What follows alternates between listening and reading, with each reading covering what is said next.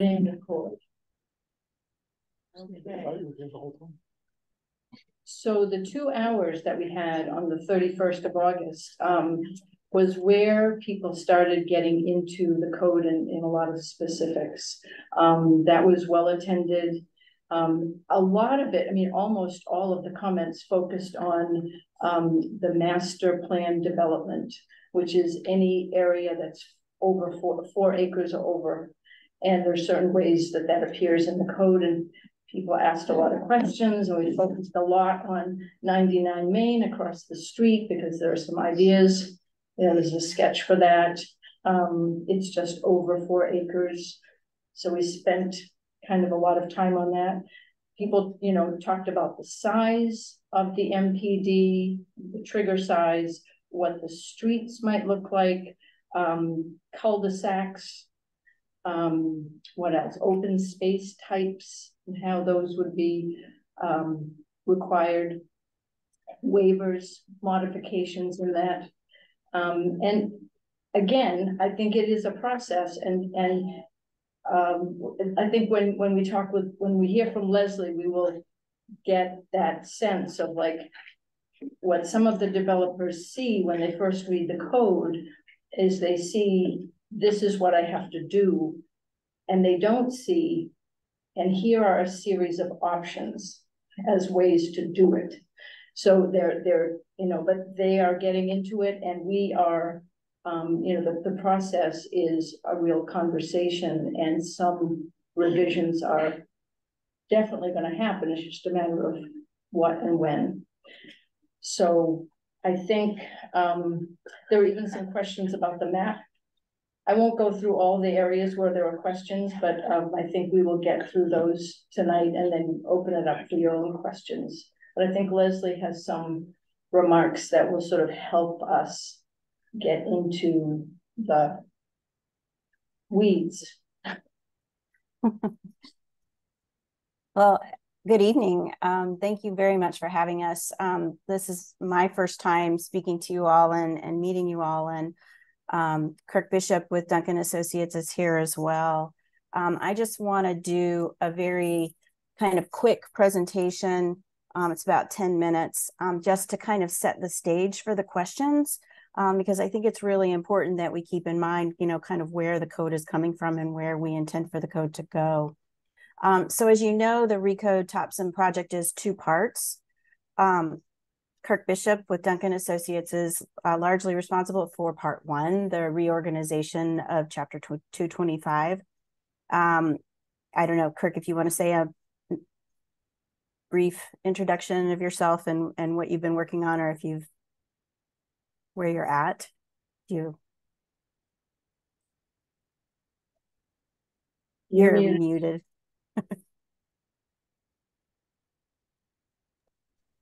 Yeah, sure, Leslie. I'll add my good evening to Leslie's as well. It's good to see you all. You know, I guess I will say that my portion of this project is generally focused on kind of trying to make the remainder of Chapter 225, the zoning code, a little more user-friendly, easier to navigate. And then it involves some reorganization, some general editing, and then working with the town planning staff, the code enforcement officer, and the planning board, kind of infusing that overall draft with some new tools and revisions, some stemming from changes in state law and others just from observations of existing practice, to kind of modernize the code and as I say, make it a little more user-friendly document that positions the town well into the future for adequate and competent review of development proposals and guiding future growth and development in the town. But tonight's focus is going to be generally on the Topsham Center area, and I'll hand the mic back to you, Leslie, and guide us through that portion. Right. So part 2 of the code is this really focus on new mixed use zones for Topsham Center. And these are some of the, project objectives that we have to create a place out of Topsham Center based on the comprehensive plan, updated design standards, including some sustainable development practices. But I sort of asterisked streamlining development review and approval procedures because right now you have a fairly discretionary site plan review process that we want to try and make a little bit more objective and make it easier for a developer to do kind of the right thing. And that's part of why we're trying so hard to make sure that this new code is meeting all of the goals and objectives for the area, but also that the developers think that it's a good tool and understand what, the purpose of it is. So as Susan was saying, we're just sort of entering phase 3. We've had a couple of developer focus group meetings just because we felt like they were a really important group to make sure that we're getting this right. We are anticipating a third developer meeting because we kind of ran out of time at the office hours meeting that Susan was just talking about. We also will have a couple more CPIC meetings to talk about the results of those developer focus groups and a planning board meeting on, I believe it's October 3rd. And the idea behind all of that is that we're going to take this, what was the sort of initial draft that you see here in phase 2 in green that was largely internal, and get it ready to pull out to the public, show the public what we've been working on and kind of putting our best foot forward. We anticipate a public open house meeting at the end of October or this fall at some point, assuming that we can make sure that we've got all those tweaks and revisions done appropriately. So I just want to briefly go back to the comprehensive plan because I think it's really important that we keep doing that, going back to the comprehensive plan, which is was a really wonderful process and produced a wonderful document that I think everybody feels a lot of ownership in. And the idea of this comprehensive plan was to really focus intentional growth within the Topsham Center area with a lot more sort of compact, walkable development. From that, there were catalyst sites that were identified. These 4 were sort of the team produced some conceptual illustrations for. And in my world, these illustrations tell us a lot. Again, they're conceptual, but they're very important to conveying some of the concepts that were in the plan. And indeed, the community saw these illustrations and, bought into it. And that's why the plan was adopted. Within the plan, there are these wonderful illustrations, these 3-dimensional drawings that, again, I realize are very conceptual and were meant to convey the ideas behind it. But I just want to kind of point out some of the aspects of these. So this is the illustrative drawing for the Upper Village. And you can see that this is highlighting buildings that are built up to the sidewalk with wide streetscapes, multi-use buildings with ground floor storefronts and upper floor uses, so mixed use, multi-story buildings.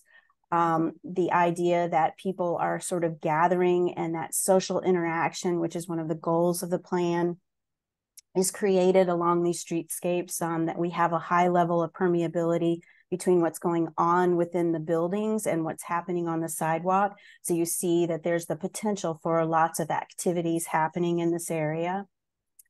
And looking at the Lower Village, this illustration was for a little redevelopment site, which I know, might change, obviously, but some of the ideas that are conveyed in this concept are, publicly accessible open space that's, visually available. You can see it as you're driving by. You can stop and park and get out and go into it. It's creating more green space and just generally more green within the community and within the area. The buildings, again, are highlighting a more sort of village feel to them with the pitched roofs. The scale of the buildings is fairly narrow. These are not gigantic, long, mixed-use buildings like you might see in Portland or other places. There's multi-family housing, multi-unit housing that's made to look like village type houses. So these tell us a lot of the kind of concepts that people were seeing and liking during that process.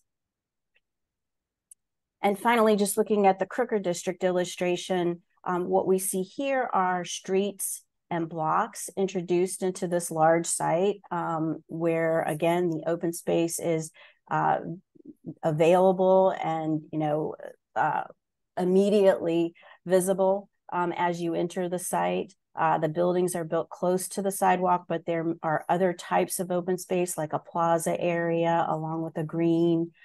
Parking is behind the buildings. And again, the buildings relate to the streetscape. And there's a lot of streetscape provided, sidewalks, continuous sidewalks everywhere. These are all great concepts for increasing walkability, having great socially active places, which are all goals of the plan. The plan also called for trying to use form-based zoning as opposed to conventional zoning. And your zoning code is not wholly conventional zoning. You have a lot of design standards associated with that site design process. But form-based zoning is, again, just another kind of zoning. It is typically used for these kinds of places, like the plan is calling for, mixed-use places with a high-quality public realm, so the buildings relating to the street and most of the regulations associated with that interaction between the street and the building. But perhaps most importantly, it's all about creating objective metrics that staff can review and improve without a whole lot of negotiation going on and discretionary review of these kind of soft statements that are in the site plan process. And that means that the results from the code will be much more predictable.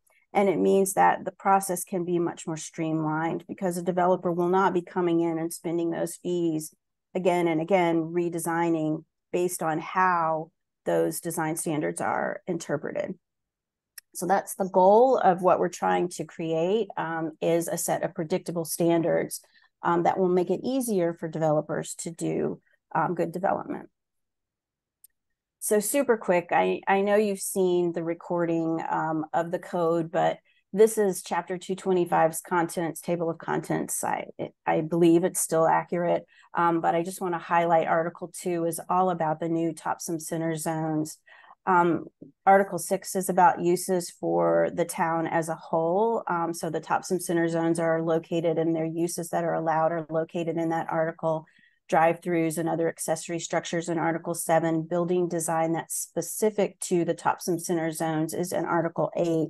But I really want to talk a little bit today about Article 2, just in relationship to what we saw in the comprehensive plan. You've seen this map, and these are the areas that we're focusing on. We've created 7 districts. These districts are really contextual. They are all about these different character areas. And you can see that we've split Topsham Fair Mall into 2 zones because Park Drive is a much different area than Topsham Fair Mall Road. And so we wanted to really relate to that. We've kept the lower village, middle village, and upper village designations pretty much as they are, but the regulations will be different. And then, of course, the Crooker District has its own zone, and the annex is all about housing, different housing types. We have heard from people that I think Susan will relay to you that there are other locations where people are asking for the code, but at this point, we're just looking at these particular areas. So for each one of those 7 zones, there are regulations for setbacks, just like you have in your current code. A series of setbacks for the front and the side and the interior side and the rear setback, as well as site coverage. What makes this unique is that we have these sort of zones along the street, minimum and maximum setbacks, so that the buildings are located close to the street, just like is illustrated in all of those conceptual plans. All of the buildings are intended to be located adjacent to a street or an open space. So we've allowed for these sort of groupings of buildings to be located around an open space and built within that. The idea is to kind of control how those buildings are relating to where people are going to be walking. So everybody will be able to walk kind of along the fronts of buildings, even if it's not just continuous along a street. The second set of regulations is all about building types. So the zone regulations define where the buildings can go on the site for within each zone. And then for each one of the different building types, there's a set of regulations for sort of their facades and their building form, the scale of those buildings. And this is what one set of regulations for a building type looks like. So what we're doing is we're really focusing on making sure that the buildings are of the right width and scale, and that they're broken up into multiple pieces. And then again, as I was mentioning in the comprehensive plan, that we're looking at what the windows and doors look like on the street. So we're regulating how many, like a minimum amount of windows to make sure that those buildings have that permeability for people that are walking along them. So street facades, windows, and doors. Oops. And so the last thing that you haven't seen yet that Susan was referring to, unless you've really dove into the code, which I don't know if you've had time to, but this master plan development is a tool that was created to apply to these larger sites like the Crooker District, but also smaller areas that are 4 acres or more. And there are several of those in the Topsham Center. We are looking at whether or not that 4 acres is the right size. But even if it is the right size, we will be looking at tailoring the regulations a little bit more to smaller MPDs and larger MPDs, and giving a little bit more flexibility to some of those regulations probably. The MPD is all about introducing streets and blocks. So you've got these really large parcels, and we want to make sure that the buildings that are located along streets, that new streets can be developed within. And so this is just the type of diagram that a developer would have to create at that level to show where new streets would go, to show where open space might go within a larger site, and to show how you might have a mix of building types within those sites. So again, this is a tool that we've created specifically for those larger sites and to help guide how they're divided up. What we're anticipating is that there would be waivers available to go to planning board to ask for ways to get relief from some of the regulations, but we want to be very careful about that so we're not sort of opening up a can of worms. Some of the developers expressed concern that they didn't want to go to the planning board because they were afraid that the buildings would then have to be a particular color based on the planning board review. And so we want to be sort of careful about how we're wording those waivers, and that's something that we're working on in this interim time as well. So that's just a little bit of a nutshell. And I didn't hit on all of the comments that we received, but I expect that Susan will bring some of those up again, just to say that we anticipate another developer meeting and to have more conversations with CPIC about these revisions. And I will say that that second developer meeting was really helpful. People really got down and looked at the words that were on the page, and we talked about how they were being interpreted and whether or not we could change some of that wording, but also to look at how the different options are laid out. And I think that there was a lot more clarity at the end of that meeting based on some of the comments that we received. So. I mean, one example of that might be helpful is, you know, the Crooker site is like 52 acres, 54 acres, something like that. And who knows how that's going to be developed, whether it's like a 10-acre parcel or 3, 4, you know, equal parcels. But what the MPD calls for is for the developer to take that parcel and kind of sketch out what's going to go where will the streets be, where will the open space be, where will be, you know, certain buildings, and some general things about building types. And there was a lot of pushback by the developers. And then the conversation, as we got into like, what's really the problem, Leslie clarified, we're not talking about any engineering here. we're talking about really a general layout so that the process can begin. And it's not like I mean, they will be held to it, but there will be ways for it to be modified. If plans end up changing, there will be ways for modifications to happen. And that part of the process with an MPD is not meant to be hugely expensive or time consuming. So it's not that engineering piece. It's like, what's your big intention here so that we can see how that parcel is gonna abut the next parcel. Where are the streets gonna go through that large area? So that you can figure out, sort of how that whole piece is gonna work together. And you could feel a sigh of relief. You can go through the folks who were there, because they had a whole different idea about what was being demanded of them, at that early stage. And they said, oh, well, we can do that, So it's clear that we need another round of conversations, but it also felt we walked away from there thinking we are getting somewhere. There is a meeting of the minds. Where do people find that? What do you mean? That office hours meeting?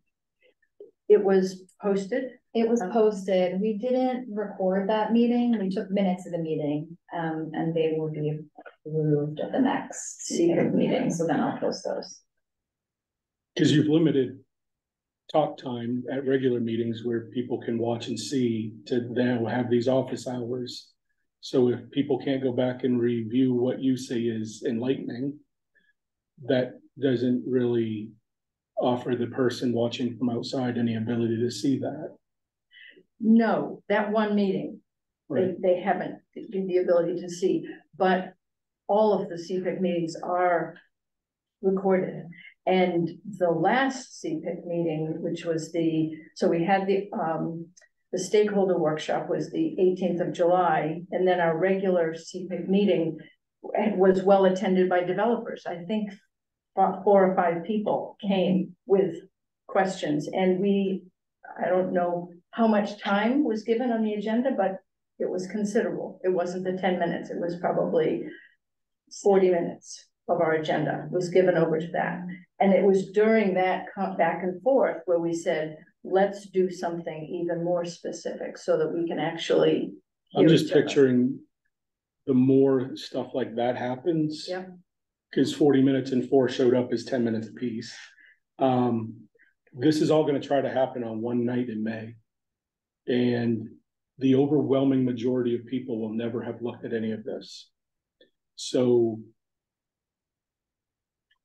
if you can't, have that available for those that might be able to help answer questions, you're harming the process. So having these office hours, I get why you did it, but you've also limited what people can see, read, hear, because notes are not the same as video. Right. This is going to be a long May night. We are putting together a document too of questions that have come up at our workshops, the development meetings, and giving answers to those questions. We're going to have that all online as well. So in addition to this workshop with you, there's going to be an October 3rd workshop, same subject matter, with the planning board. That's open. Mm-hmm. I'm assuming that if people are interested in this, they will tune into those things. I've been to enough town meetings to know how much people prepare ahead of time and how much they don't. And this is an awful lot of change for one night. It is. Hi, welcome. One of the directions, we've talked about it multiple times, May's coming up quick. There's a lot that needs to happen between now and January to get this going, get the holidays in.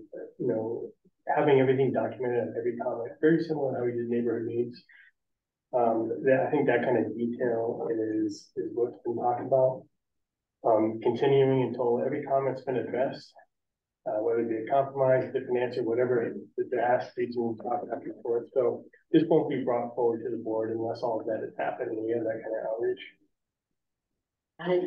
I have that concern of days only because people are so uninformed. And a lot of people choose to be uninformed. And this is a big project.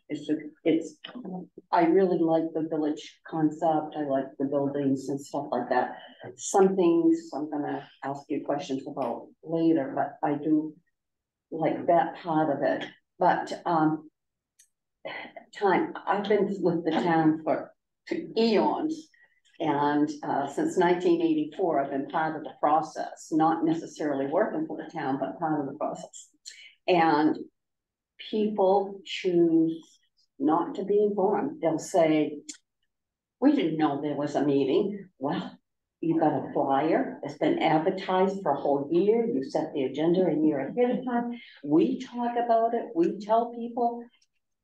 That same thing's going to happen with this unless you get your message out, and you have to find a venue to do that. Mm-hmm. And it isn't just meetings or recordings. It's got to be visible. It's got to be so people can see what you're talking about, because this is nice what you're talking about.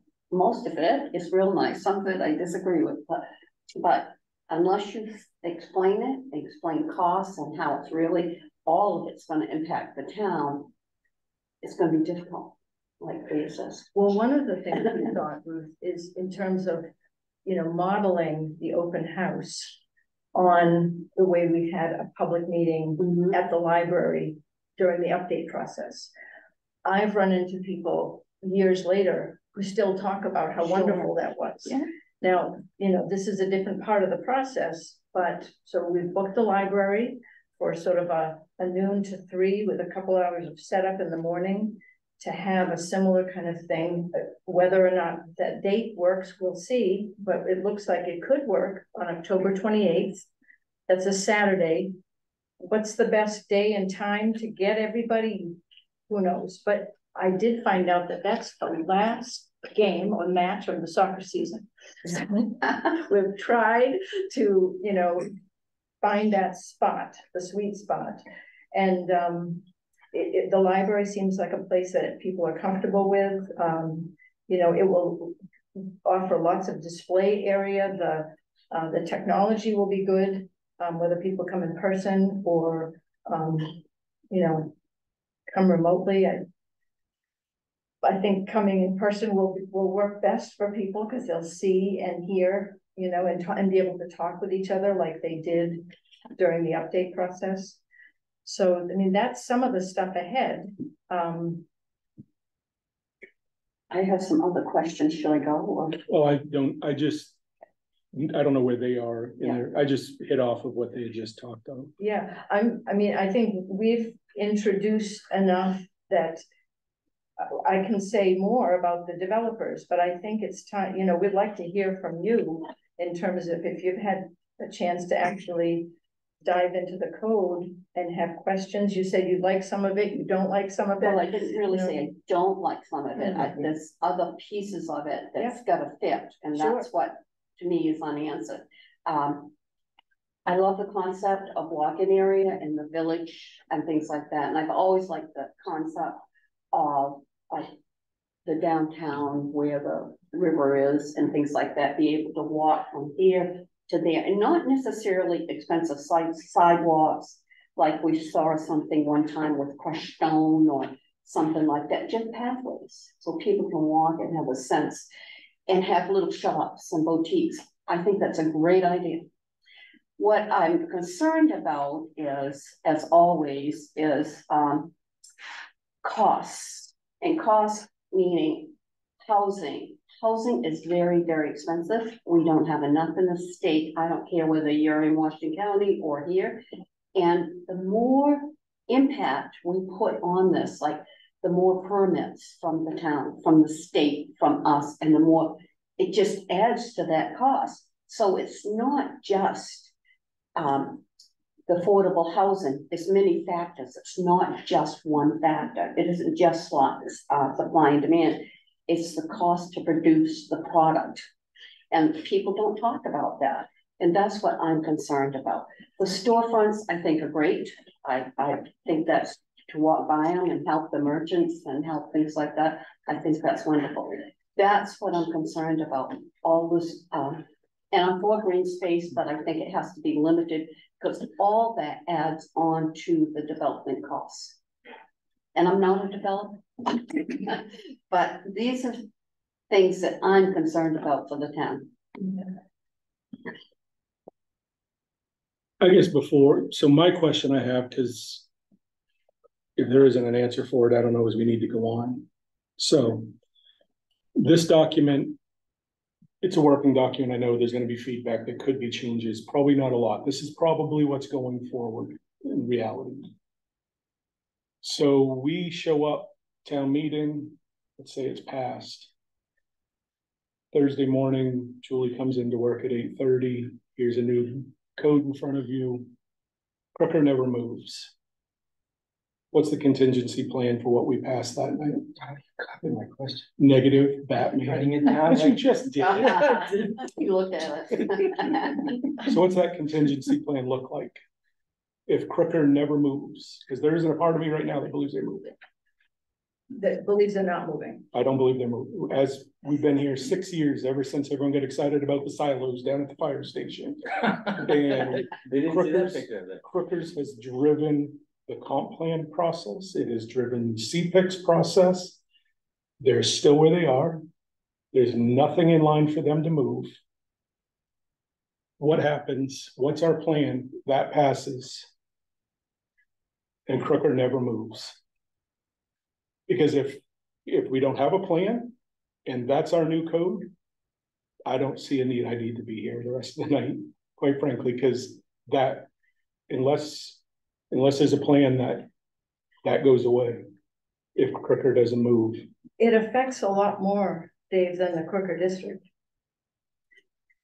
I mean, we're looking at Lower Village, Middle Village. But that's not what we're not passing one at a time. You're gonna come in and ask for one code. Yeah. And if that Thursday morning, that's our new code and Crooker never moves, what is the contingency plan? We're talking about grandfather. Yeah, I mean, all of the buildings that are not in compliance with this code, none of them go away. Correct. It. But if they want to do anything new. Right. Or they sell their business and it wants to continue to be used. Now you've limited. Now you've taken a very profitable taxpayer in this town and you've made so much limitation by getting something in place that doesn't exist today. So like if Crooker wanted to put a new building in that we were talking about. Yeah, what happened? I mean, are they frozen in time? Maybe it looks like Crooker wasn't. I mean, the only thing I would say is I hear you, Dave, in terms of, and I hear you in a way that wasn't apparent to me in terms of, you know, I moved into town in 2014 and the extent to which Crooker has had an influence on things, you know, is bigger than I'm aware of. But I knew when we started, I mean, Matt and I were on the comp plan update committee. And you guys you didn't tackle it because it was too much to go. I mean, you've made some comments. And it was the right move. Well, and because they made an announcement, right? That's what they want to do. And so we acted accordingly. And at one of your last meetings, he said, I'm not moving, right? Well, not quite, but close. Yeah. Okay. So let's get an answer. What happens? Are they frozen in time? And I'm wondering if, I mean, it is a big part. It's a big chunk. Have you run into something like this before, Leslie and Kirk? Of course. Yeah. I mean, Kirk, do you want to talk about the non-conforming? Do you know?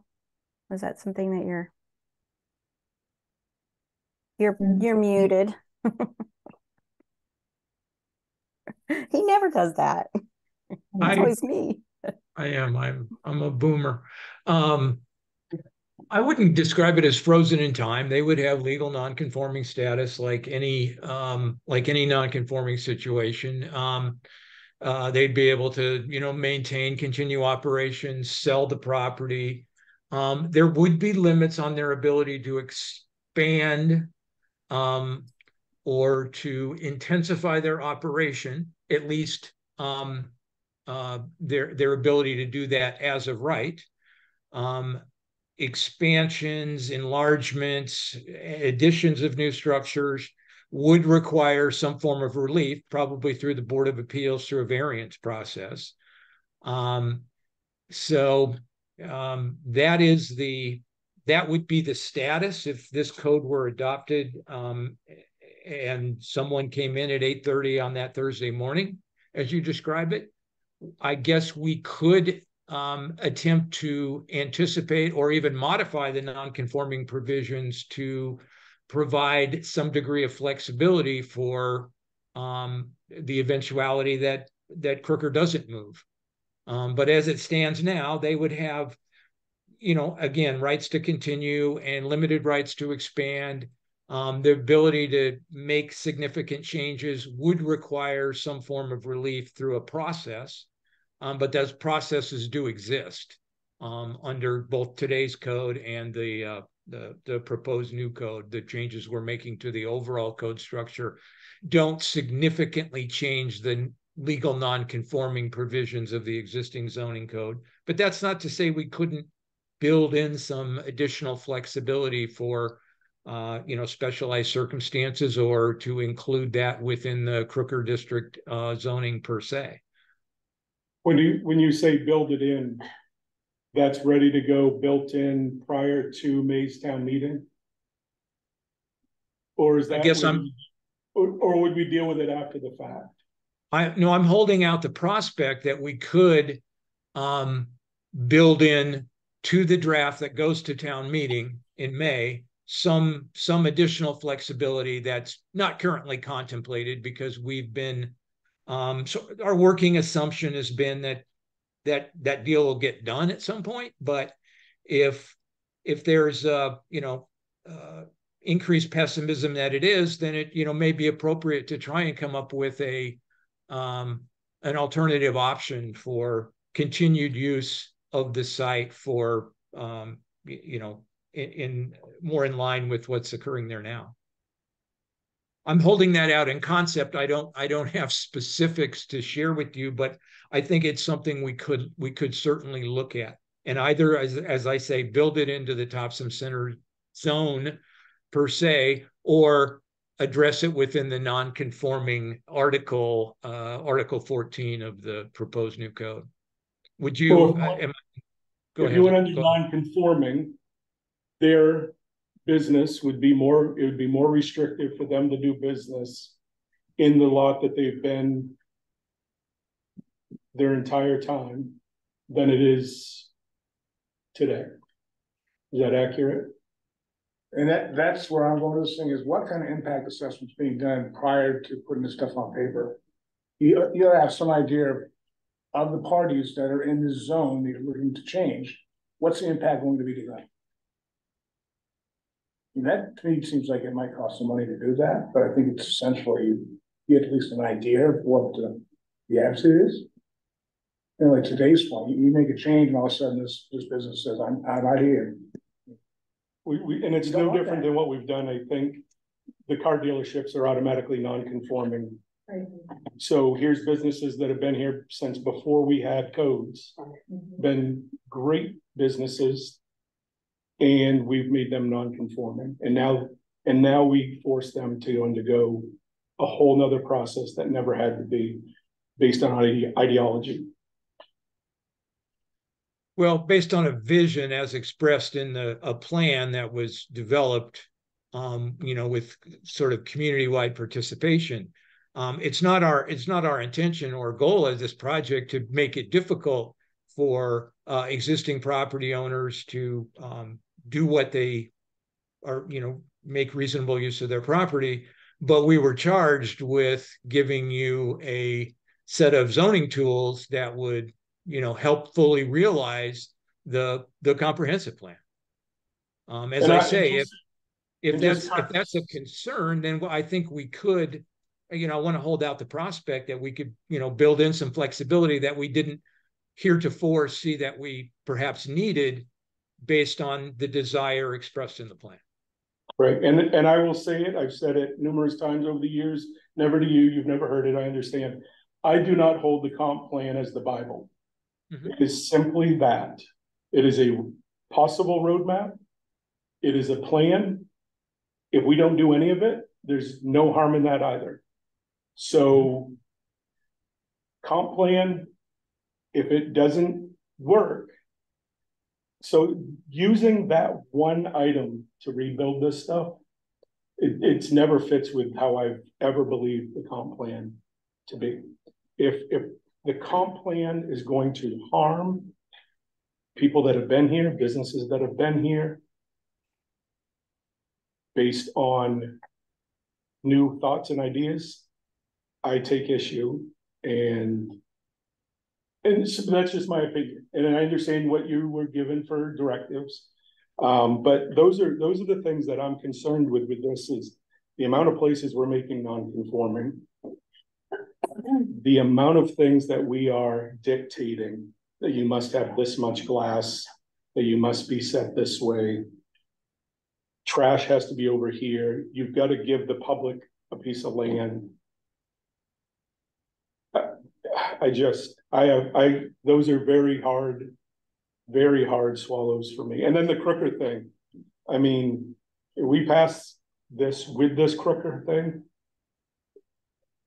it won't pass. One, if Crooker's here and there's a possibility that they have to jump through hoops, they have a lot of support in town. A lot of people believe in it. There's a lot of jobs tied to them. I'm really concerned with, we've put so much effort into something that doesn't exist at this moment. They've come before us multiple times and it never goes anywhere. So for me, from my chair, I question, is it ever going to happen? This has been years now. And, knowing what it was said at the last meeting, one of the last meetings, he wasn't happy. I've heard of this. Things make their way out and about. It's a very real possibility. And if it hadn't been thought about until right now, we haven't heard from them at all that they were concerned about their lot becoming non-conforming. Not at all. So I guess. And I've never heard, but my question is if they don't ever go anywhere and their job is now more difficult. And throwing stuff at the wall here. So we've got a non-conforming use. Let's say we have an empty lot, right? When that gets purchased and someone goes to build a brand new building there, conforms to whatever's in here. If it's an existing building, the owner doesn't have to do a darn thing, even if they put like a new shed up or something like that on their property until the property changes hands. And then this would come into play. Yeah, a shed would dictate. Well, when there's a building permit, that triggers. Because I totally hear the concerns with Crooker. I mean, they are a huge taxpayer in town. They provide a lot of jobs. I know with my building in Bath, I'd be pretty pissed off if the city came in and told me like I can't put a storage building on my lot unless it meets these particular forms, unless I was part of the process, because then I can understand. And understandably, Crooker has been sort of following this to a certain degree. But it just seems to me like there's potential here for keeping this intact, but with some kind of grandfathering, and Kirk, you had mentioned, some sort of remedy or flexibility in deliberating. I still think that's somewhat of a burden on the business. I mean, if there's just a way to have in the code up front that like, I really don't want to call out specific businesses because that's a little crazy. But I mean, if you're an existing business that's been here for a very long time, in general, writ large. No, sorry, I don't want to put time limits on it either, because that would be discriminating. So I guess I'll go back to my original point. Building permit with a new owner, this would come into play. But absent that change of hands, we're not going to require like Leon to do something with his building, or just throwing stuff at the wall. Thoughts? The buildings that are here. Yeah. Are gonna be, the businesses that are here and the residences that are here will be grandfathered in. Oh, right, yeah, I understand that. So, If he wants to put like a new building or Carport. No, honestly, but that's what Matt would, when you were saying that, I was thinking Crooker needs a new building storage facility. You know, salt's gotta be covered in a different way, or you need more room for trucks, or that's a building permit, whether it's ever changed ownership or not. and this is theoretical, I'm just curious when Crooker over the past 5 years has built something new on I their have no, site. I don't know. I don't know either, but I have a feeling they haven't done much new building, and Much or none. I don't know. Are we Right. worried about that? Are we gonna? I am worried because I'm worried that we are passing something that doesn't exist. Maybe you're missing that But- point. It does not exist today. There is no Crooker district. We've There said is a lot no of things vision. tonight. We've said, and we're not done, but one of the things that we said is that and maybe I'm misunderstanding, that whether or not anything gets done that's in the comp plan vision is of not really concern of yours, right? It can be a roadmap, If it works If it for the works. town. right? And that comp plan had, as I understand it, more participation in the shaping of that plan than any previous plan that's ever been done. So a lot of people turned out and gave their opinions about a lot of things, and those things are reflected in the plan. Now, it's not a roadmap in terms of all the specifics, but it is a vision. And one of the things that we thought would be useful in helping the town move toward that vision is changing the land use code so that over time, I mean, we know that it takes a long time in terms of development before you start to actually see the change. I mean, some people remember when there was a gas station down on our side of the bridge, right? Not there. It looks nice now, right? Okay, right. And so, but 25 years later, it looks very different down there. And so I think what we're trying to do is think how in the next decade or 2 or 3, I won't see it, but how this is gonna shape the town. And the question of does it work or not? Does it work or not? A lot of things have unintended consequences. This, I think, could have unenvisioned benefits. I would just suggest that people look at the possible benefits alongside the worries. Your argument works in the other areas of this, that it's going to take 20, 25 years. Again, we don't have anything concrete in front of us that Crooker's is going anywhere.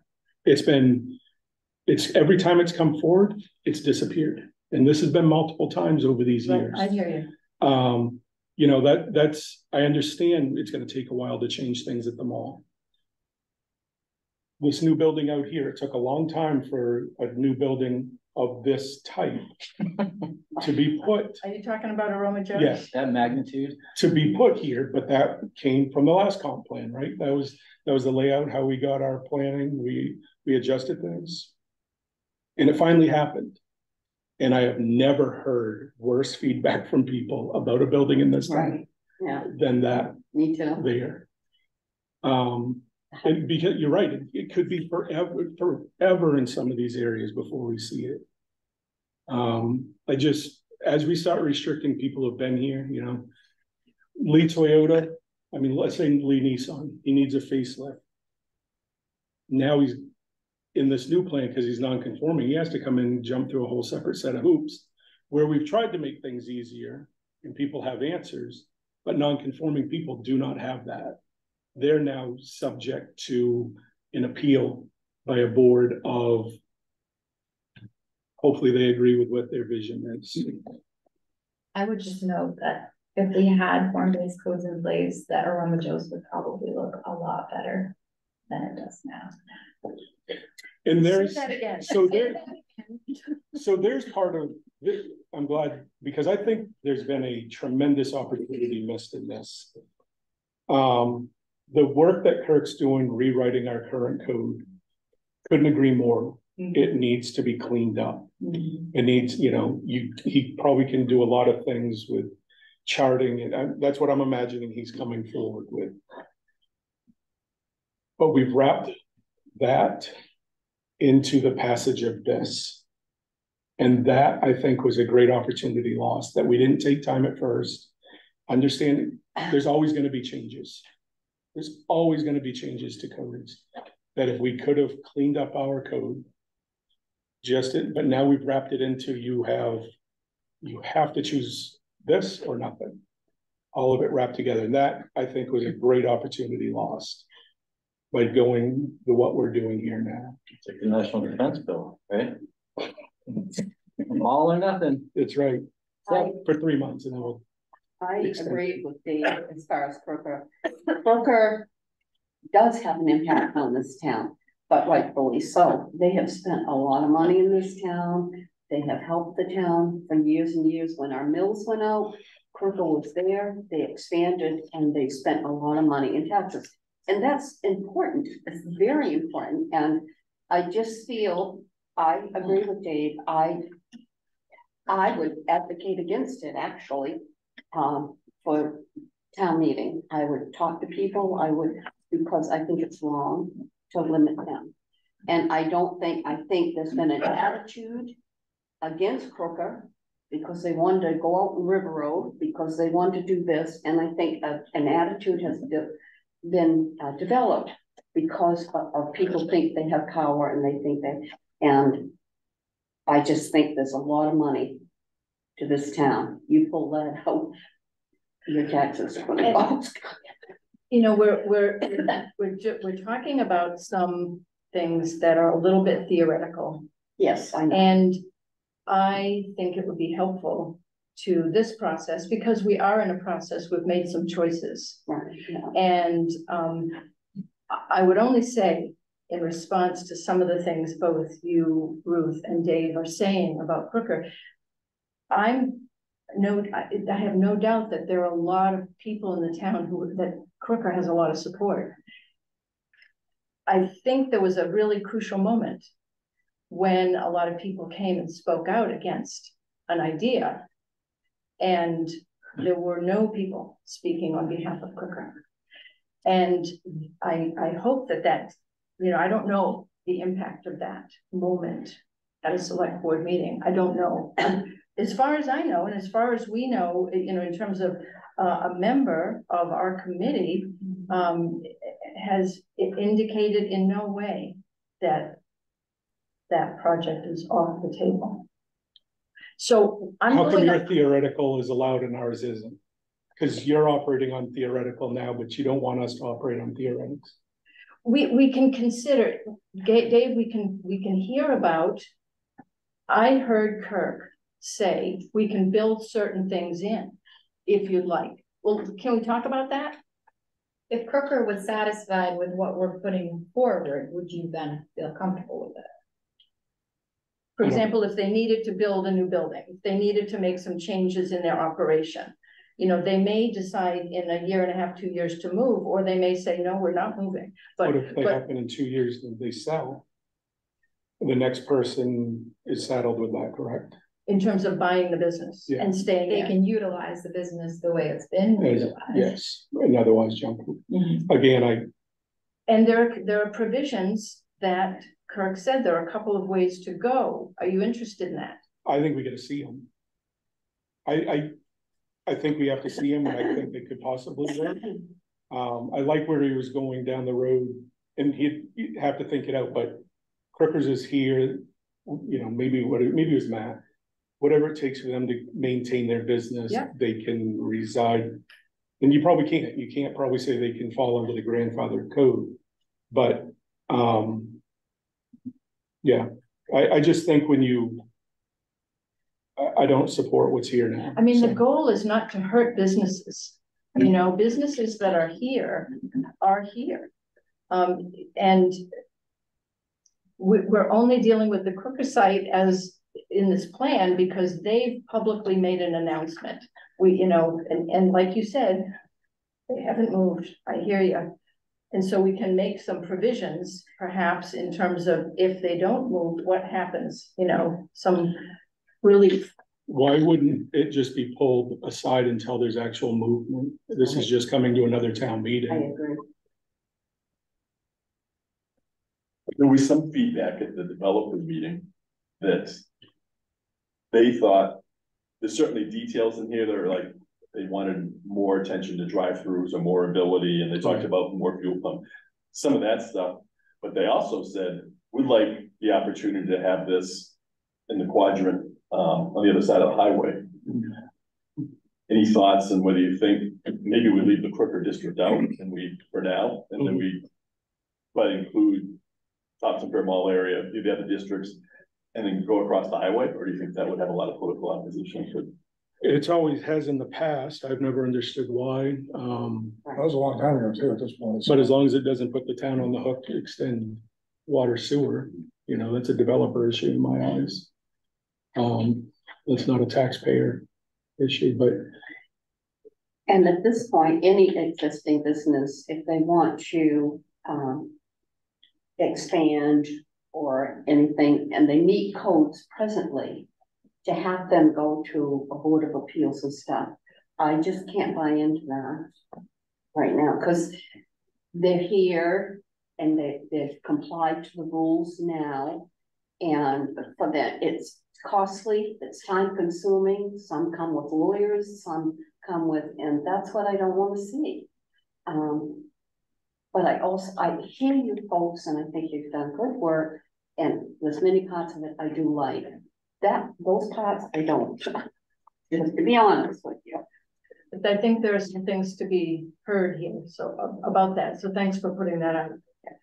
Question. I just want to say, Thing at a time, just I'm sorry, I didn't know where it's coming from. It's like, it goes in here. in terms of rules. Go ahead, Leslie. I just want to say that this code was written with, there's an existing section in your existing code 225-14 that Kirk was referring to called non-conforming uses, structures, and lots of records that allows, no matter what the code says, that those can continue. It does have some language, and they usually do, about how enlargements are handled. It allows for maintenance, so repainting a facade or redoing a facade is allowed per that section as it's currently written. I think what Kirk is talking about is, and I've seen this, we've done this in many of our projects, is that you set that enlargements to 50% of the existing footprint or something like that, so that there is a reasonable amount of expansion that they can do without sort of throwing out the current code. Because if it's not tied to ownership at all, it's just tied to the parcel. And if you allow them to continue to expand, you will never see any change. You will never see anything, meet that vision. But we can do something in between. If it says no enlargements at all right now, and the other end of the spectrum is to allow them to do whatever they want based on the current code, which defeats the purpose of writing this code right now, then there's something in between that we can certainly look at and figure out and talk to property owners about as well. I don't know if that helped or but the whole Crooker thing, we have some other options. We just need to think them through and bring them to you to discuss with CPIC first. Anything more on that, Kirk, before we? Yeah, I think that's the key point for me is I'm hearing for the first time significant concerns about the effect of these new code provisions, particularly in the Topsham Center area, on existing uses that would be rendered non-conforming, existing buildings that would be rendered non-conforming. There are a range of options for addressing that in a more proactive way. And I'm thankful that we're hearing this now, because this gives us time to think that through. I think we do want the opportunity to sit down with CPIC and the town staff and kind of go through those options and be prepared to present them to you and others as we move forward. And those options, range from, Mark mentioned the idea of taking Crooker out. I mean, that's kind of I would say that's at one end of the spectrum, making uses like car lots or car sales facilities permitted if they are in existence on the effective date so that they don't become non-conforming uses. Leslie's idea, which I think is reasonable, about expanding the flexibility for existing non-conformities, whether they're uses per se or buildings, to expand and change in a more liberal way than is currently the case. That's another option. So we'd be prepared and welcome the opportunity to kind of think through those options and come back to you with some proposals for how we might better deal with that. Because it's really the first time that we're hearing such a significant emphasis on this point. It's a completely legitimate point. Always reasonable to hear these perspectives. And I think we have enough experience to, again, working with Julie and the folks in Town Hall and CPIC to give you some really reasonable and effective options for dealing with that situation. How's that sound? Yeah. Great. Better question. Yeah. So it seems like a lot of this plan is really dependent upon the availability of open space. So you can do more, like obviously Crooker's open space that would Right. free things up. Right. So what if there is no open space in the village? What does this plan do next? I mean, here's my point. I keep seeing those illustrations of those nice buildings. Like, that is not going to happen in this town. You're basically misleading people when you show that illustration, in my opinion. Because it was basically on this corner. Now you've got a Roma Joe's there. You're not going to see all these nice 2-story buildings with shingles and crazy lights and all this stuff. So it's just, realistically, what can be done? Maybe say this is we could do what we have today, and then just put out a plan in terms of what else can happen, what is dependent upon this. I'm not. Get where I'm coming from on that? I kind of do, but I kind of don't, because you started with a concern about open space. Well, I'm just saying, I think that's. You mean developable It's like the Keystone, quite frankly. If you don't have that, what do you have left to work on? There are some, my understanding is you come over the bridge and you're in the lower village. There are some properties there that are not going to change for a long time, either because they're totally new-ish or they're historic and they're very solid.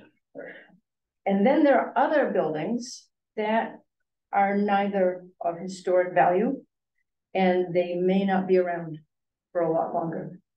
I know all of us have seen areas of the country where there is a building on a site and then there's no building on that site and there's a lot of other development on the site. So I think that this code, is coming into play to think about future possibilities. It's not about, oh, this is only going to happen if there's an empty lot, because that there are lots there with buildings on them that may not be around in 15 or 20 years. At today's point, why write code today? We don't know what's going to happen there, because it takes more than one to tango. I mean, you've got to have a buyer and a seller, you need to have a developer and an interested property owner. You have all these little dominoes that have to line up for this to work. So let's just say, what is the realistic way to manage this thing without building a story that people think is going to happen in 5 years, as opposed to basically putting something in place that at least incrementally improves where we are now from a development perspective, as well as giving the existing property owners maybe additional flexibility so that they can thrive. That makes sense? Well, I think we already sort of talked about this. I mean, this is a very long-term plan. This is like 20, 30 years here. I'll certainly still be here, knock on wood. That'll be fun. That's encouraging. But this is to guide that new future development. I mean, think about where Napa used to be, or here, there used to be a gas station, Farm. yeah, and there used to be lots of other things on this road that are no longer here because they got bulldozed and then. Well, New eminent Jacob. domain is what happened Yeah, here. all right, well, they were rebuilt, is my point, so I'm just saying that. They were here and then they went. Yeah, so, So this guides that plan, or that development in the future. It doesn't impact necessarily like what, Leon's gotta do tomorrow, or even in 5 years for that matter. How do you say that? How do you say it doesn't affect what he's gonna do right now? It'll affect that Thursday morning. Well, because he'd be grandfathered in as an existing non-conforming use. So he wouldn't have to do anything over there, he'd just continue. But if he wants to do something, is what I'm saying. Yeah. So he does. It does change for him. But what I just heard from Kirk, we all just heard from Kirk, is that there are ways Yeah. to handle that. And make sure it hits every area then. Right, I not mean, I just think Crooked. it's not just gonna be in one Okay. zone, it would, yeah. The whole Topsham Center zones, it will be in that 225-14 non-conforming blah, blah, blahs and enlargements and things that can be done by existing. Yeah. I You think know, that's there now, you can do so much in an existing footprint. But in the But Topsham it's- Center zones, Right. we can make sure that that will. Yeah. But for happen. instance, let's use for instance, let's say that he tore that down. And I think the way the present code is, if he tore that building down and he kept it and he wanted to put something back with the same footprint, he could.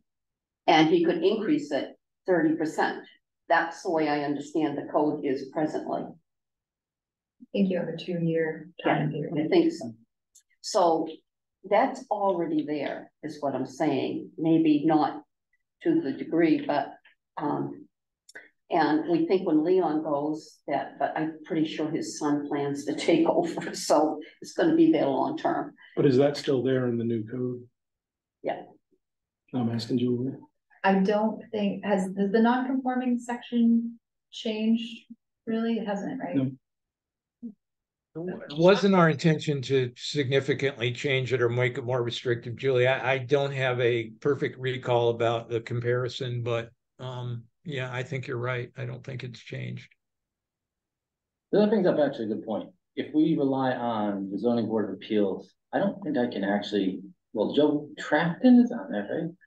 And Becky, who's in Augusta most of the time, so I can't imagine that they're super in tune with what's going on here. But if we're relying on the zoning board of appeals as sort of the arbiter here, it might be important to pull them in like immediately. I know we've been or you guys have been working with the planning board pretty extensively, but this is a group that you barely ever hear anything, like even less than the tree committee. So like it might be good to like kind of get them ready for the potential for, depending on how we come up with the non-conforming uses wording. Right, Pull them in. absolutely, it's a great idea.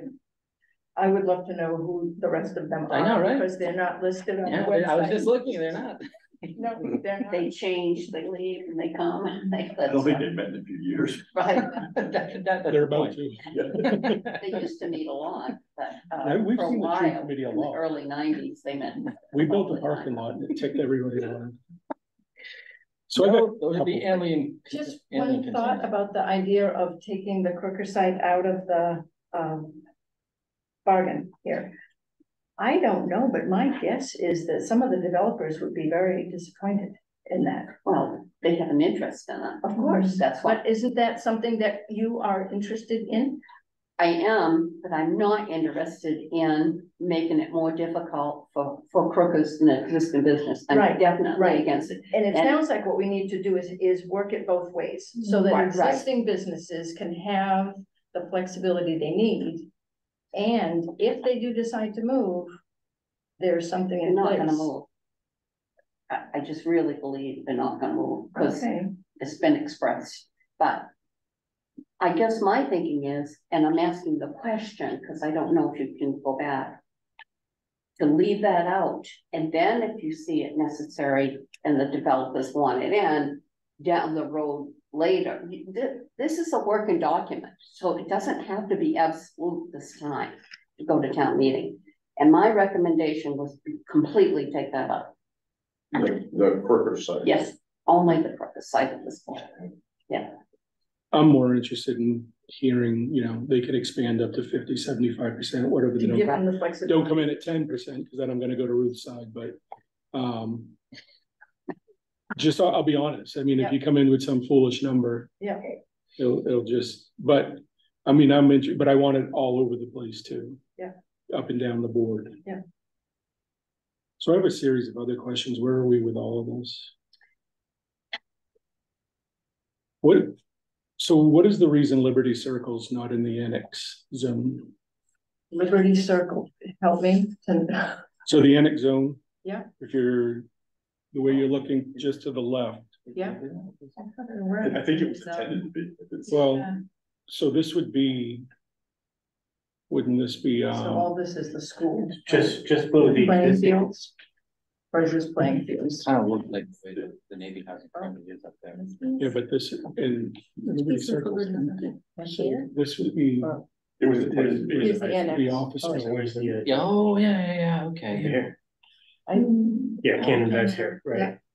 It was not intended to include this, Liberty Circle's right here. but it was intended to. Ah, what's the? So that should be part of significance that. Should be. So these are the It's gonna be existing residences. Yeah. Liberty Circle, this is before the Navy turned it over, all Okay. the buildings were raised, Okay, and so it's just an empty lot right here. okay.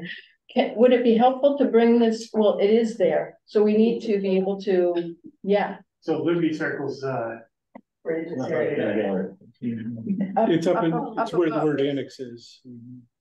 It's up Yeah, here. right there, exactly. Yeah. I want to say there were over 200 houses on Liberty Circle. And they've all been raised? Yep. So that's interesting. I gotta leave, but I just like to say, take a drive if you don't know the areas, because things like that that's a big chunk of housing. I gotta run. Thanks. Great, thank you. I'm pretty sure it does include that, does it not? can you go back to that It's satellite not picture? showing it. Yeah, look at this. Again.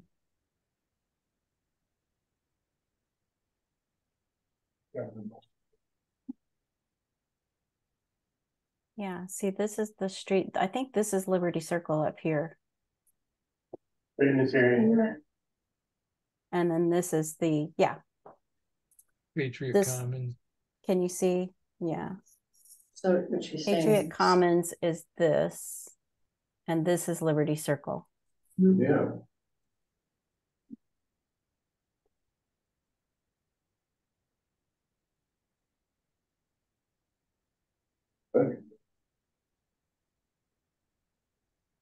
Maybe it's just bad dots on housing or something. Yeah, I don't have street lines. I don't have curb lines. And so if the street, which up there, the street is not on its own lot, it doesn't show up very well. So that's why the buildings are still there.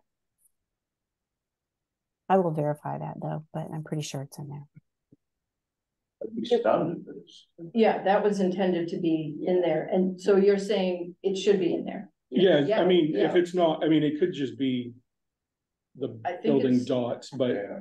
it looks to me like there's, yeah, I mean, we talked about excluding that, but kept it in on purpose because we know there's a need for housing. That's with the schools right there, it's a perfect opportunity. They're already throwing all the low income people out and converting all the apartments into condominiums, and there's nothing we can do about it. There's been a lot of talk the last couple of years on the developer building all housing in there. Mhm. It's gone back and forth. Presidium owns it. The same company's been pulling back and forth out of Brunswick. So, you know, there's a lot of interest there. They've been evicting a lot of people as of late Yeah. as well, Oh, yeah. which really is pissing me off. I've actually called their lawyer about this. Oh, Good. But I mean, there's nothing I can do But about it. just, it might be interesting to know, I mean, John Hodge came to the office hours. And he is all in favor of the way that form-based code takes the issue of density off the table. It allows a developer to build much more multifamily housing and density. Affordable. Yeah, affordably. There's gonna be Right, things, yes, I am 100% affordable housing, people at work or medium incomes, a husband, wife with a couple of kids, there's no way they can afford a car or a house. we as people here can talk about it and try to do something about it. I feel very strong about that. And Ruth, you were talking before about being concerned that whether it's businesses, you know, developers, whoever, not having additional layers of approval process. Right. This doesn't give you anything additional. This is designed to streamline the process by creating clarity and offering options. So it's going to be a process that I think is going to streamline things for both the planning staff and the planning board. Yeah. And the developer. And the developers, that's right. Taking a lot of the uncertainty off the table. Uncertainty is where the clock ticks. Right. And the cost comes. There's so many costs into that one unit. It's ridiculous, and it's impacting the whole cost for people to be able to live. And that's part of the intention of this draft. Some of it's gotta stop. We've gotta get a hold of our representatives too. So are there more specifics? Because I you know, the impact, I don't know if Leslie and Kirk want to talk about. I hear from Roland the question about why are we trying to regulate the future? Why not build on what's here, right? Just from a practical perspective, and just like you said, Right. You know, I'm thinking, what can we accomplish within 10 years? Right. That has an impact, and that's why, you know, can we put something in there saying, you know, this is a high density district, period. And, you know, something bold like that, you know, really makes an impact on the ground. Well, I think this is bold. And I think it's bold in the sense that it looks at where Topsham has already invested in the infrastructure of water and sewer. And it says, okay, rather than invest further in that, let's look at this area and let's take the density issue off the table and allow for a different kind of development that will, over time, bring the town a stronger, more attractive sense of place and a more walkable series of areas, not just a town center, because we'll have a series of areas, right? And some of that is already happening in Topsham Fair Mall too. You know, I'm not multifamily saying housing there. by any stretch, but we don't want another Munro Hill variance, you know, on a micro scale. Well, basically, you've got these apartment buildings being torn down for, you know, single family homes or duplexes or something like that. And say more. I mean, are you concerned that not happen here? We want to make sure that doesn't happen. I don't. You know, once those structures are built, I mean, look at Highland Green. Yeah. You've got these monstrous houses for two people. It's crazy. And those footprints shouldn't be that big. Just to my opinion, I just think it's a waste of space. So, who knows? Well, form-based codes will regulate that. But I think it's being building regulated types. by demand anyway. People, Mhm. all the stats, the future stats for housing is much smaller. Big houses are gonna be gone by the wayside, not really marketable. It's the way the trend is looking for the next 10 years. I mean, and Right. I see a range of size in Highland Green. You know, some houses are large, some are. That's the recent ones have been really big. It seems to go against the trend. I thought they were gonna build cottages, things like that, which seems a lot more appropriate. And given that this is not dealing with that, Yeah, I know. So, But you just don't want, you know, what's rules being broken. yeah, the reasoning for limiting everything in town to 3 stories? Seems to be stretching out sprawl. I think it's creating a more walkable. You walk better if a building is Space. shorter. It creates a space where people want to be more than the 6 stories, for example, 5 stories. A village. and it's keeping things relatively within the scale that we currently have. I mean, are you advocating for? Oh, yeah, I mean, there's so many things, I don't think you're gonna change my mind on a lot. I mean, right from the dictation of what you're doing on glass, no drive-throughs if you're gonna be in the Crooker property, unless we've decided it's okay for pharmacies and banks, but we're not gonna allow something else. the land grab that you must have public space and there's just way too much to overcome for me, quite frankly. But you've already given a few things. All of those things came up with the developers and they're all in play and they're all in conversation. If you want to weigh in on those, that would actually be helpful. I know, but so do it in a way that we can actually take it down and sort of hear it and record it. Would that be all right? I just did. I'm recording. Okay, thanks, Dave. You're welcome. I mean, it's there. Everything said here tonight should come back. Would you like to have drive-throughs allowed for any business whatsoever? Is that what you'd like? In the area of the mall? Absolutely. I think what you've done with a lot of this is you've taken the philosophy of the upper village here, the upper Main Street, and you've pushed it down into the commercial district. That's what I honestly believe has happened. In the Topsham Fair Mall? Yeah, okay. I believe that's happened into the quicker quadrant, if that's what's happening. I think you put it so restricted. I just feel it's become so restrictive. I don't have an issue with the way we're set up today, with the way the mall is, the way it develops. We have entirely too much parking, and that's our fault because we have these requirements that they must have certain square footage. The mall doesn't bother me. I'm not offended by McDonald's with a drive-through, and what the pandemic showed us, drive-throughs are as important as anything. But where they get put is the issue here. They're going to be put in the back. The developers have no problem. Only if they're a pharmacy or a bank. That's only in the Crooker district. But it's not in the Topsham Fair Mall. No, I understand that. I'm not in favor of the restrictions like that in Crooker when we're trying to redevelop that area. You know? So do you think the restrictions ought to be lifted completely? What do you think? I mean, give us what you think. I just told you, I think that those are too restrictive. Okay. And how much do we loosen that up? In your that I would allow a Dunkin', a McDonald's, something to come in and have a drive-through. Doesn't bother me. And I don't care if gas pumps are out front of a building. Okay. That's how I feel. So this is entirely too restrictive.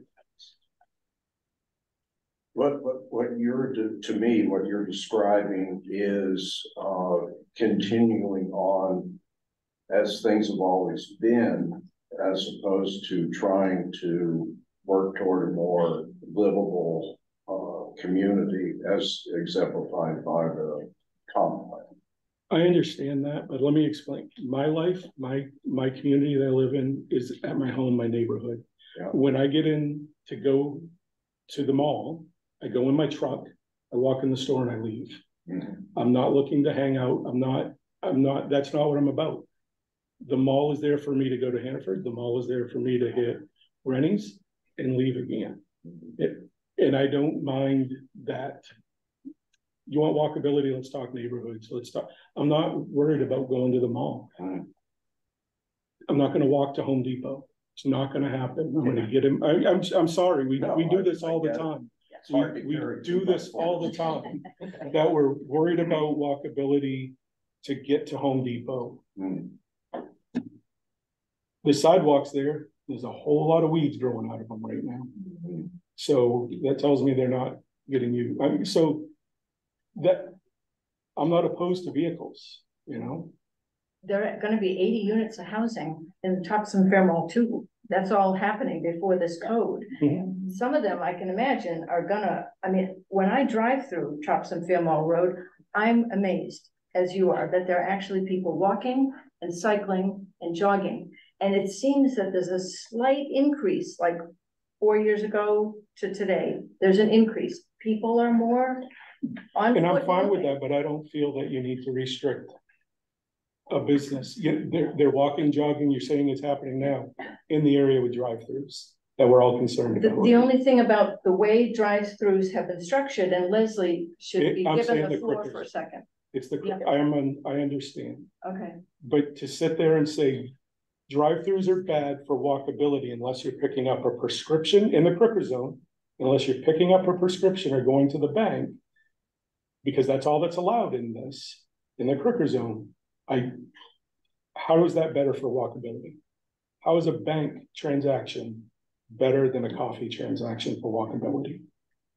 Leslie, jump on in. Sure. I have so many responses that I wish I could say. And I don't think we have enough time, but first of all, the Topsham Fair Mall area, while all the villages are intended to be walkable, highly walkable, the code very clearly says that Topsham Fair Mall is intended to be both vehicular oriented and pedestrian oriented. And if you look at the suburban storefront building that we've defined, all that it does is, and this is a really common, Starbucks picture, I think, is in the code that shows that they orient it to the street so that somebody can walk up. If you look at the Panera Bread, is it a Panera Bread in the parking lot of the mall? It's more walkable than any of the other buildings that are developed. And that's because that's the way that those fast food-ish places are moving. You can still drive and park, but you can also walk between. And just as a little note, I walk to Home Depot all the time. So it's a mile from my house, and I can walk and go and buy a plant, or walk and go and get the screws that I need or whatever. You can do that. And so the people that live in that area might want to do that. Well, you can still drive your truck to Home Depot. We're just trying to do both in that area to allow everybody to get there how they want to get there more comfortably and safely. And then in terms of the Crooker site, that was maybe a misunderstanding of the conversations that we were having at the time.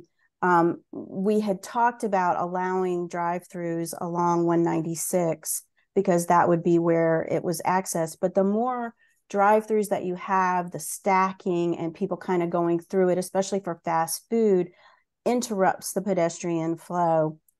After the developer meeting, we heard exactly that comment. And the developers all said to us, we're fine putting it on the back. We just want to be able to do it if we can. And so we are talking about changing that potentially for the Crooker site. The reason to allow it for pharmacies and banks is because you don't get a proliferation of those right next to each other, which makes walkability harder. You might have one bank that has a drive-through or two separated, or one pharmacy. It just doesn't end up being like you would get all a Taco Bell, a McDonald's, everything all lined up right next to each other, and everything is a drive-through. That was the goal for the Crooker site, and that was part of, because of the vision for the Crooker site, we were just trying to incorporate that desire for the Crooker site. So the section that's written in red that it won't be allowed is gone, because that's what I was concerned about. That was what we prepared for tonight. There's a highlight in red. It was a change. It'll be banks and pharmacies. What we're looking at is a draft now that the developers are. I understand, and that's all I have to work with. No, of course. And so that's why I'm giving you my the, comment. The revisions haven't been made yet. Yep. But they're going to, and so we're hearing that, we've discussed that with the developers. I think what we still want to do is not have a stacking of fast food places one after the other, all with drive-throughs, because that, but somehow to limit the density of those, the location of those, and that's possible, but to allow more than what we've had, and not to limit it to banks and pharmacies. It's all about a balance. Everything that we've talked about tonight is about a balance of, one extreme to the other. And we're trying to figure out where we are in the middle there. And that's partially why we were talking to the developers. It's why we're going out for all of the public, input, is because we've got to make sure we've got a draft, but we need to calibrate it. We need to move it back and forth, and it's going to move along that line. Whether or not it's, how do we deal with nonconformities? How do we deal with drive-throughs or whatever? We need that input so that we can calibrate it further for Topsham. One thing that was discussed 3 or 4 years ago was the village and the walkable village. And now it's encompassed more. The walkable village makes a lot of sense. And it makes a lot of sense even from the full upper village, middle village, and lower village. That's always been a vision of the town of Topsham. And I think a lot of people bought into that and embraced it. But as we keep expanding it, I think now, for instance, small cities, small towns, where we had meetings where they did crushed stone or sidewalks that were crushed stone, walkable and nice and pleasant. And instead of spending all the money for sidewalks and things like that. And they said, for instance, go drive around some of the back roads in Lewiston, which I did. And it's a way, it's a friendly thing. There's a business in the neighborhood. There's neighborhoods that are 2 stories. And so you go so many feet, there could be a store, there could be apartment buildings, but not high. And there's a sausage making plant, there's Italian bakery. That's what is a neighborhood. And that's what brings the stuff in. It already exists. We just have to bring it here on this part of town.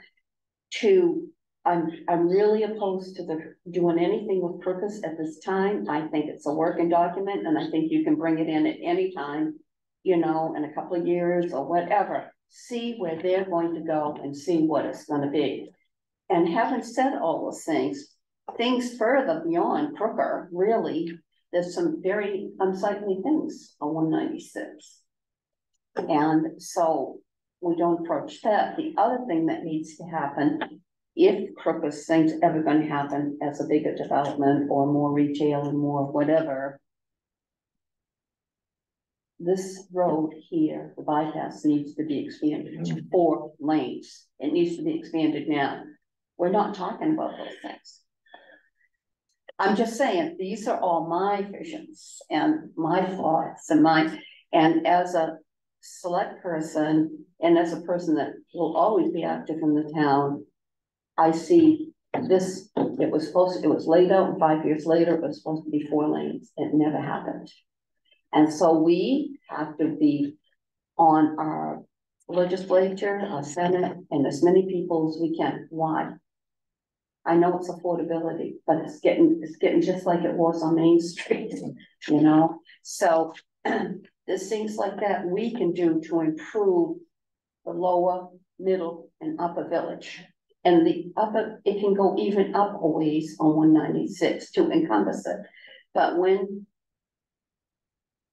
I agree with Dave, when you want to stop some things on that side of the road, I don't agree with it. I love the idea that housing is going in the mall where Market Basket. I think it's great, people can walk there, and that's the whole idea of it. They can shop, they can do, and they can carry this stuff. I think that's great. So I fully support that stuff. Just don't support that. Sorry. So it sounds like some of that is going to be taken up or might be taken up in the next comprehensive plan. Yeah. 2 years. Oh, by DOT. They're actually still paying it right now. Yeah, yeah, DOT. So should we sort of bring this to a close? I'm not sure if there are more specific. No, we're done. We're done. I'm done. I'm out of questions. Yeah, good. Great. I wrote them. So there's a lot for us to work on. Thank you. We're going to be having a similar kind of event with the planning board. We'll see what they have to say. They've been working on all the cleanup stuff, so this is going to be new territory. So that will be on the agenda and we going. Yeah, October 3rd. Just in general, and maybe it's Kurt. Yeah, we talked 2-3 months talking about getting the non-conforming figured out. Thinking of your guys' schedule, it's probably like a 2-month. Time estimate to figure out the non-conforming stuff. By the time you guys agree on it. I think it's going to be less than 2 months. I'm prepared to jump in immediately in talking with Julie and Susan. Thank you for listening, Kurt. Yeah, I don't think we can waste any time if we want to stay on track here and come back to you with some reasonable alternatives. So you have a commitment from our side of the table, and I'm sure Susan and CPIC share, and I know Julie's been really great. So yeah, we'll jump in right away. And I think as one of our closing comments, I think we ought to hear again from Julie that if form-based code had been in effect, Aroma Joe's would look very different. And that's it. And it wouldn't be a drive. That's what I was just gonna say, say there we go. It isn't on the back. All we need is 500 square foot brick building and a drive. Thank you, guys. All it is. I think you guys, this is a thankless job. And you especially have been spending a ton of time on this, so. What can you call this thing? Appreciate you too, Leslie. It's been a lot of fun, and it still is, you know, we've got some twists and turns ahead and we'll navigate them. That's what it is hammering it out. Yeah, And the code certainly needs to be so it's understandable. Somebody can go in. it's gonna be a look at the lot index more and be user able- friendly, right, a lot more A lot. user friendly. The whole thing Right. is I agree intended with for that. Just remember, the sweet spot is the items that are the most requested, married with the ones that are actually achievable, probability wise, in terms of, yeah, how many hoops you have to jump through to make it happen versus something where, oh, well, we can make a code change and make it happen, for example, versus having to like bring multiple stakeholders in and make it done in 20 years. You what? Here's something you put on your website, see, a little countdown clock till the next comprehensive plan is being developed. That's not our job. That's the select board's job. They're gonna appoint the next comp plan update committee or something else, but we have our focus. Thank you very much. Thank you for. Thanks, Leslie. Thanks, Bert. Thank you. Loud and clear. All right, Thank you for your time. yeah. Good night. I think it's Yeah, good.